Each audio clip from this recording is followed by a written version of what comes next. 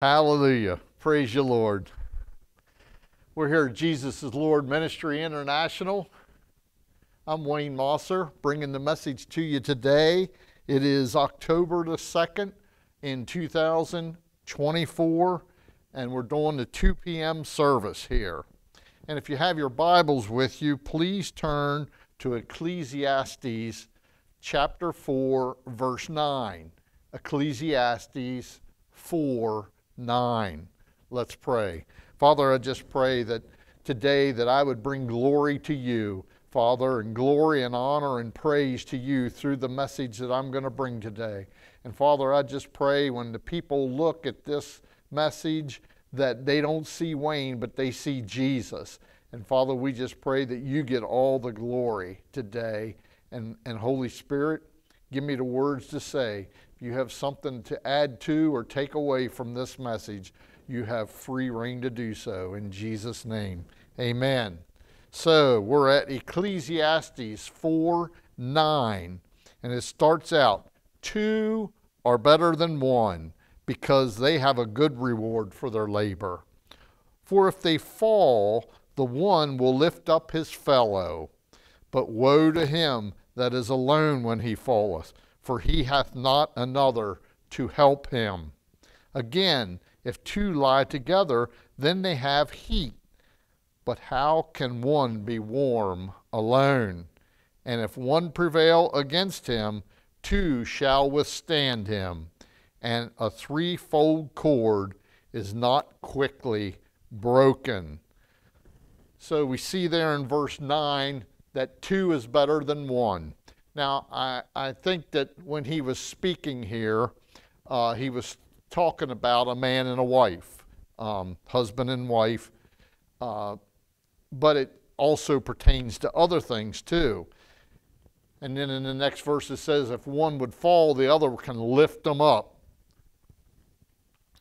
But then at the end there, it says, a threefold cord is not quickly broken. Now, there was different definitions for that, but I feel that that's talking about when you're married and you have Jesus in your marriage or God in your marriage, that's the threefold cord. You got the husband and the wife and you got God. So that's threefold. In Genesis 2:18, and it says, and the Lord God said, it is not good that man should be alone. I will make him a helpmeet for him. So when God was doing creation, he made man, and he made, well, first of all, he made all the animals and everything, and then he made man, and then he seen that it wasn't good for man to be alone, and he seen that the animals were not suitable companions for him. That, in other words, they couldn't help him accomplish what he needed to do in life. So God then created woman, and the 2 of them became one. So man and wife. I met my wife 49 years ago. We've known each other for 49 years. We've been married 43 years. Let's see. Yes, 43 years. 43 long years. She's back there laughing right now. But anyway, we have our little things where we help cheer each other up. Like when the one starts to criticize the other, we get the chainsaw out and we start cutting at that beam in the other person's eye, the one that's doing the criticizing, and say, here, let me help you get the beam out of your own eye. You know, just little things like that, you know, that help you from getting into arguments. You know what I'm saying? And she has one when she sees someone doing something, a man doing something stupid or doing something mean, and there was a certain person she used to say this about, but I'm not going to say it, who it was. But she says to me, if you ever act like that, I know we took the vows, death to us part. Till death do we part. She said, one of us is going to be parting, and it's not going to be me. So it was her friendly way of telling me to not act like that. So anyway, over the years, we had our struggles, but altogether it's been good. So it's good for two people to be together. In Proverbs it says, whosoever, Proverbs 18:22, whosoever findeth a wife findeth a good thing and obtaineth favor of the Lord. Now, I quote the one, sometimes it's better to be on the roof of a dripping, or listen to the dripping of the rainy roof or something like that than, but anyway, I digress. That wasn't in my message. I don't know how I went there. But anyway, whoever finds a wife finds a good thing. So in other words, you can help each other. Like if one of you is sick, the other one can help take care of them. And you know, that's went both ways in the last 5 years. I was sick for a while, and now my wife was sick. And I've fully recovered, and she's on the way of recovery over these sicknesses.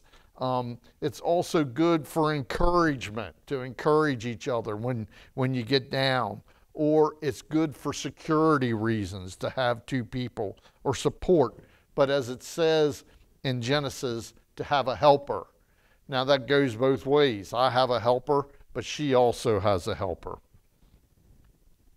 Because as it says in Ecclesiastes 4:10, for if they fall, the one will lift up his fellow. Now, it's also important to have a ministry partner.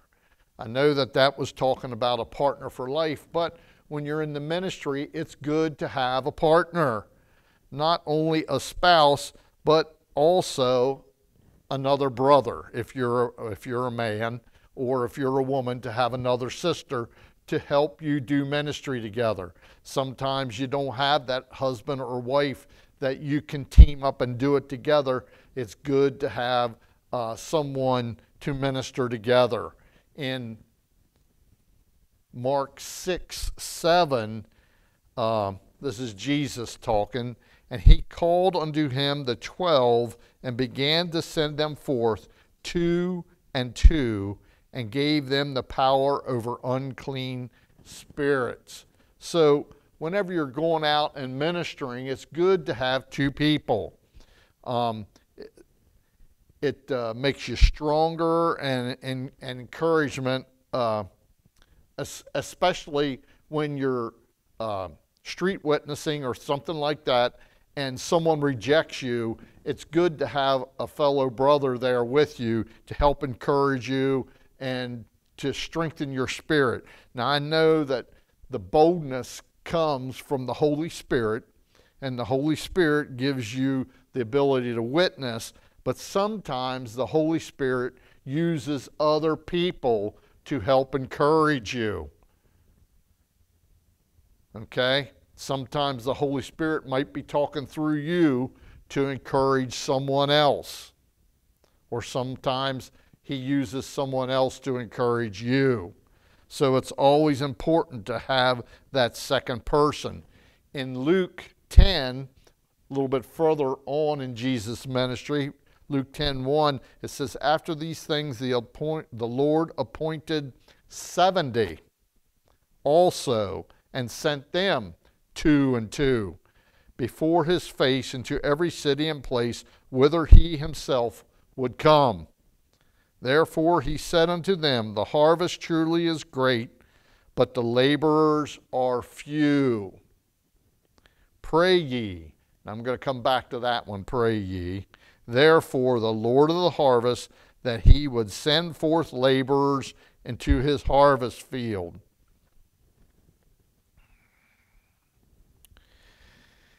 You notice he sent them out 2 by 2. He didn't send them out singly. He didn't send them out 4 on 4 or 8 with 8. He sent them 2 by 2. Now, I wonder why he did it by twos. Well, for one thing, it says that when you pray and two of you agree as touching any one thing here on earth, it'll be done for you by my Father in heaven. So 2 is good, better than 1. But why not 4 or 8? Well, the thing is, now we've done some street ministry, and I'm going to get into that a little bit later. But if you got 8 people walking up to one person, they sort of get defensive. If it's only 2 people, well, then they're apt to listen to you a little bit more. But if a whole crowd comes up to them, they reject, a lot of times they want to reject you. So that's why I think he only sent 2 at a time, because he didn't want a whole crowd going up and intimidating people that they would run away. Acts 13:1 is a good example. It says, now, and this was the church that was at Antioch. It says, now there were in the church that was at Antioch certain prophets and teachers. I won't be able to pronounce all these names, but it was a bunch of prophets and teachers there. Barnabas, Simeon, Niger, Lucius, Cyrene, Manaen, which had been brought up with Herod the Tetrarch, and Saul. And they ministered to the Lord and fasted. So they were ministering, they were praising God, they were praying, they were fasting. And the Holy Spirit said, separate me, Barnabas and Saul, for the work whereunto I have called them. And when they fasted and prayed and laid their hands on them, they sent them away. So see, here we go again. They sent them in a pair to go on a mission trip, to do ministry work. And this is the first missionary trip that Paul and Barnabas took together, or it says here Saul, who later his name is changed to Paul. But notice they said there that they fasted and prayed and then sent them away.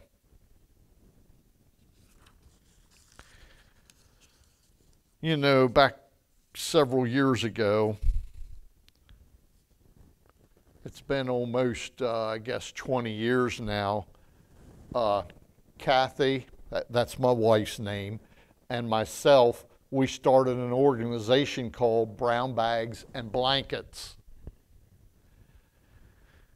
And what we did was we took brown bag meals to the homeless and handed out blankets. That's what it started as. And we went to D.C. And for 3 years, it was okay. We started giving out some coats and some hats and gloves and socks.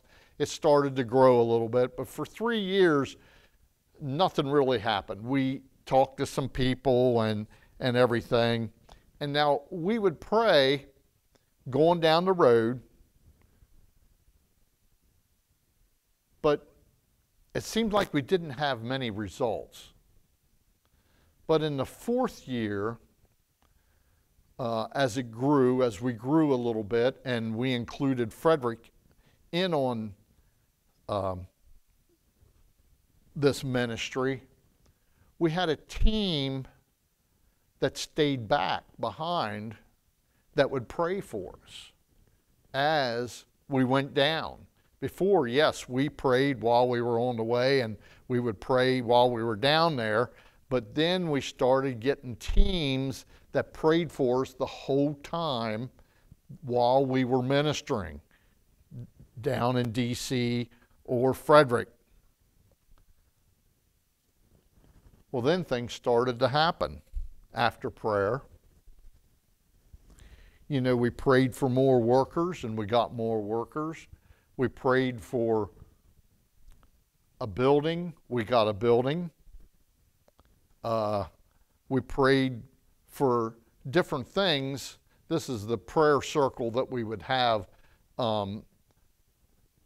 in between services, in between ministry trips, I should say.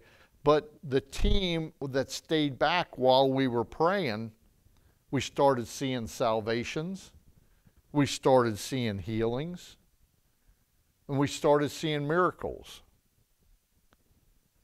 And I'm going to expand on them miracles next week, because as I was going over this morning, the Lord gave me my next week's message, and it's going to be on prayer. So I'm going to tell you some of the miracles and things that happened while we were ministering down there. And some of the homeless actually come off the street. They got jobs, and they got homes of their own, either apartments or whatever. And it was all because of that prayer. Now, I wanted to say, because of that prayer, people started to come on board. And I'm going to mention a couple names because I know they watch my sermons. So I'm going to give a shout out to them because they were faithful in this ministry, and they're faithful at watching my messages that I give. And one of them is my sister. Her name is Margie Baker. Now, we was making a brown bag lunch, sandwich, cookies, crackers, a juice, and a fruit or something like that, and put it all in a brown bag. Well, my sister said, and she's a caterer, and she said, I can make you a hot meal cheaper than that brown bag meal that you're taking them. So she started, it was around the 3rd or 4th year, she started making our meals for us. And every time we went out to minister for the next 8 or 9 years, however long she'd done it, she was a part of every trip that we took, with maybe the exception of 1 or 2 when she went out west with her sons. But she was involved with every trip. She was involved with more trips than me and Kathy was involved, because we didn't go every time. There were so many people that wanted to go, we had to take turns going so that everyone could help. We could only take 8 people at a time, and we had a lot of people wanting to go and help do this. Another person who was a good prayer warrior, and she gives me a thumbs up almost every week on my messages, was Beth Forrest. Now Beth, she was a prayer warrior, and she was faithful to go out, and because of her prayers, some of these things happened. And her son Nick went with us. He would have went with us every trip to DC, but I couldn't take him every time because, like I said, we could only take 8 people at a time, and there was like 20-some people that wanted to go with us. So we had to make some of them stay home. But Nick, man, he wanted to go every time. Now, he wasn't so much interested in the trips that we'd done to Frederick, but he wanted to go to DC every time. So they were some of the people that went with us and that prayed for us and that helped us in this ministry. But anyway, getting back to 2 is better than 1. Whenever we would go to DC, there was big parks that these homeless people would be in, and I'd send the guys out 2 at a time in groups of 2, and they would go, and one would ask them what they needed, their physical needs, and the other one a lot of times would pray for their spiritual needs. And so while the one was there with the physical needs, he'd be calling us back in the van saying, we need 2 meals, we need socks, we need a coat, this size coat, and and then I'd send someone off to deliver the stuff. So that's the way we did it. We did it 2 by 2 going through the park. Or in Frederick, we would actually go into their camps, and their camps would be back into the woods and stuff. And we usually went 2 people at a time because it helped you with boldness and delivering the gospel message. It seemed like it made it easier if it was 2 of you. So we always sent them off 2 by 2. Now, this organization, and this was through prayer, we had over 200 people helping, going. In the 11 years, I think we counted over 200 people that went, and it was at least 30, and I might be estimating this light, but I didn't want to be a liar. So there was at least 30 organizations that helped support us, including things that were not Christian organizations, but God put it in their heart to help us. And I'll get into more detail on that, how prayer helped this come along next week. But because today I'm talking on 2 is better than 1. So anyway, in Acts 15:36,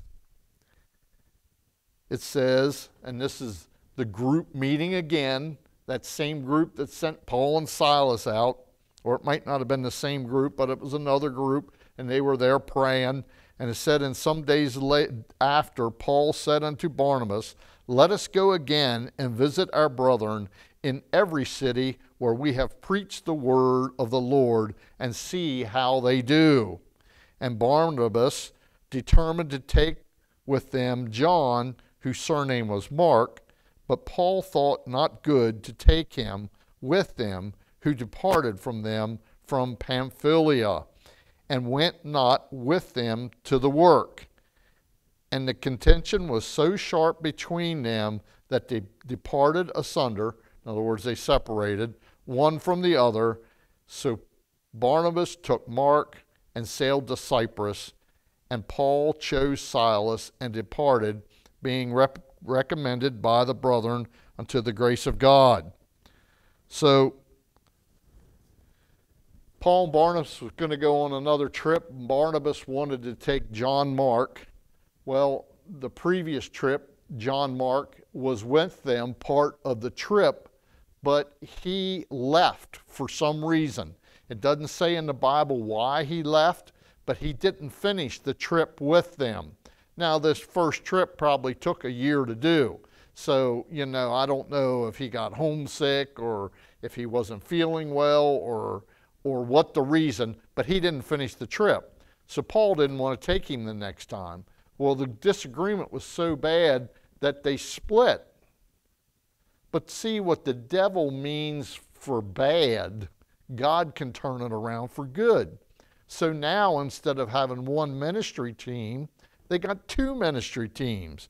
Barnabas took John Mark, and Paul took Silas.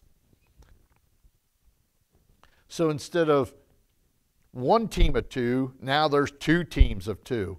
And there's other people that probably went with them, but they were the main ones, because we know Luke went with Paul because he records what Paul does from there on. So anyway, getting back to the brown bags and blankets, after doing it for 11 years, we felt the Lord calling us out of that to do something different.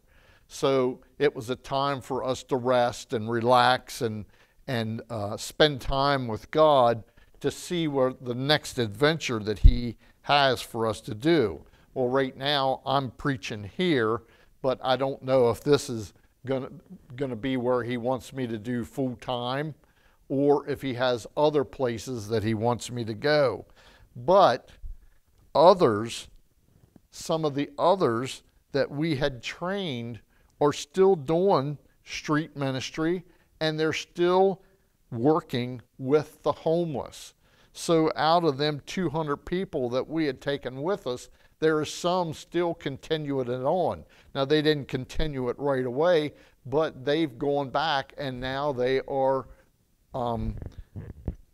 ministering to the homeless. I had met one of them, and that was Beth that I mentioned earlier, and she told me how they are ministering to the homeless down in Frederick now. 2 Corinthians 6:14 says, "Be ye not unequally yoked together." Now, this is talking about don't be yoked.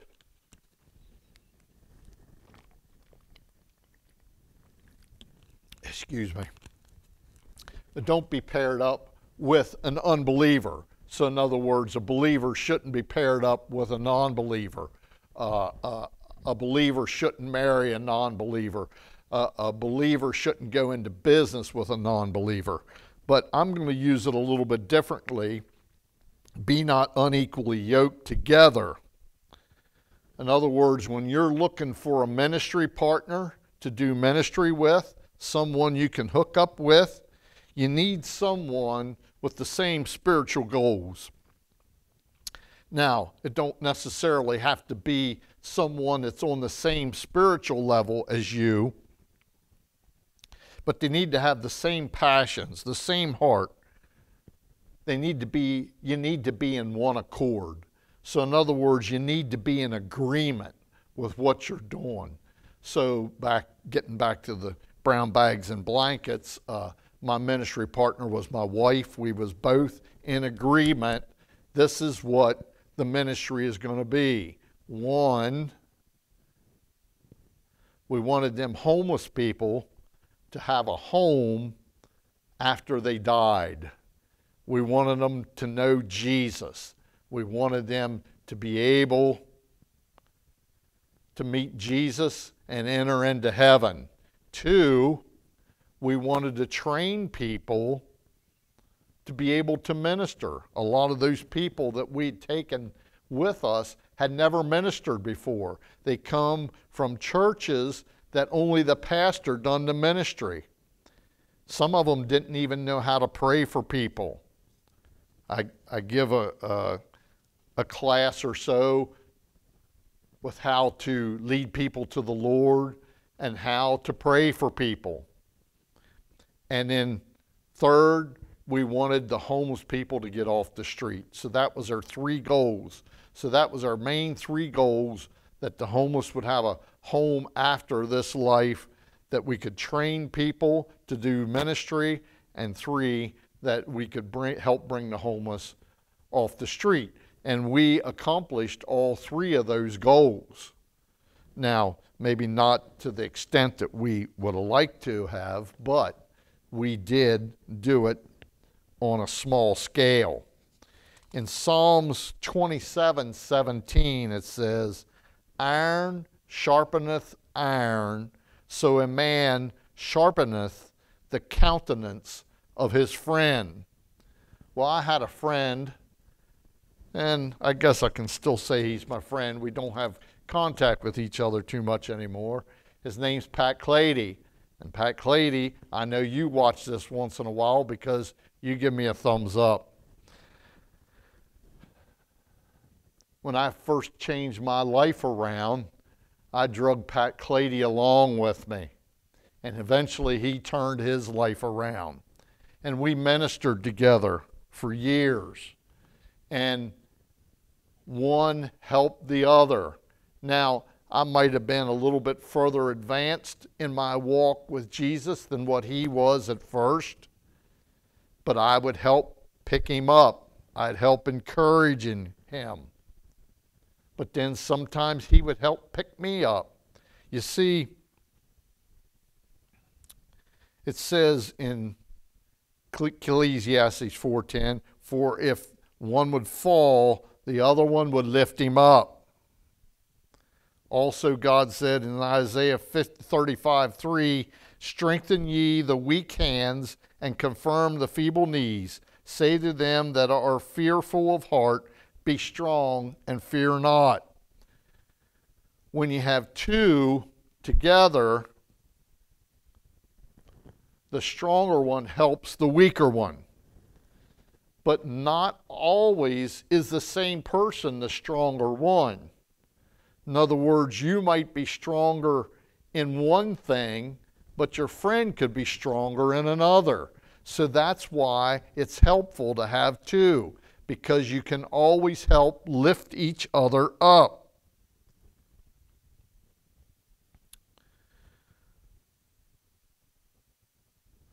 One might have a stronger gift or might be gifted in one thing, or the Holy Spirit might work better through one than the other in one thing, and then the other one in something else. Sometimes the one might be gifted more in evangelism and the other one might be gifted more in faith and healing and things like that.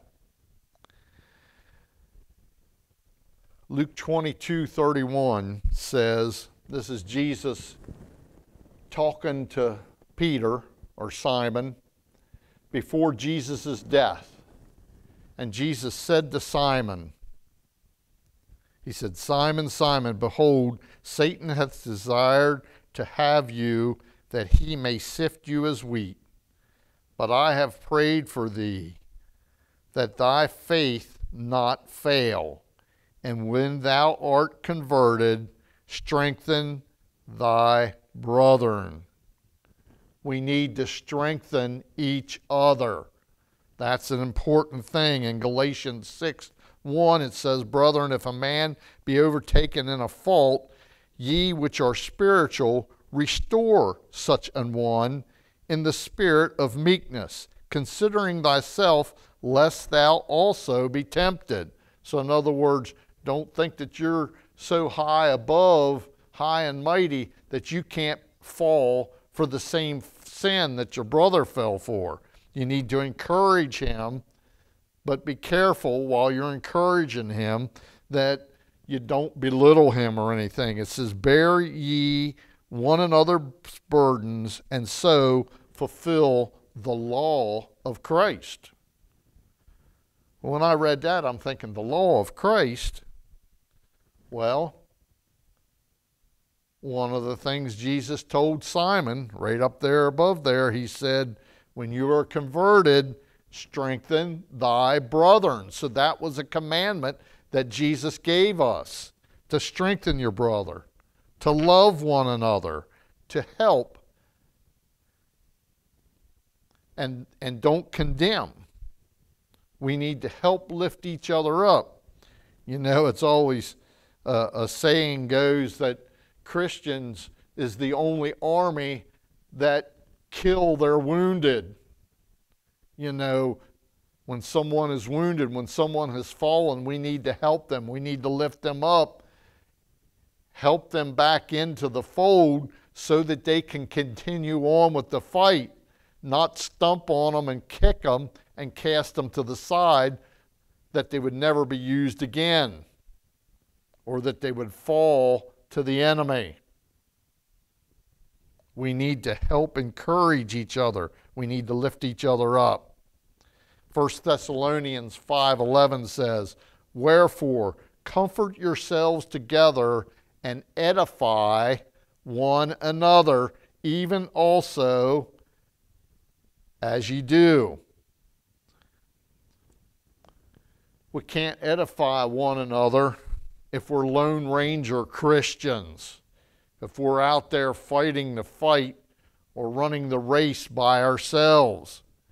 You know, 2 is better than 1, but 50 is better than 2. That's why we shouldn't forsake the assembling of the brethren. It not only helps you strengthen your faith when you assemble, when you come to church. Speaking of which, there's still about 300 empty seats here on Wednesday.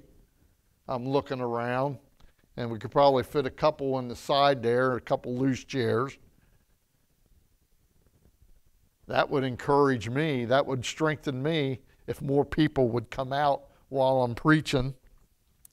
But it not only strengthens you to come out, but you could help strengthen others.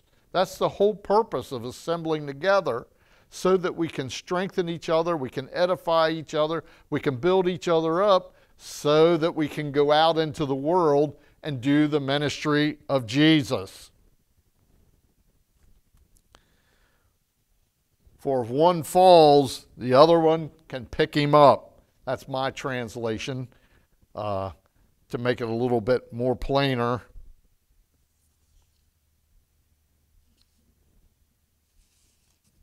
Two are better than one, because if that one falls, the other one can pick him up. Let's pray.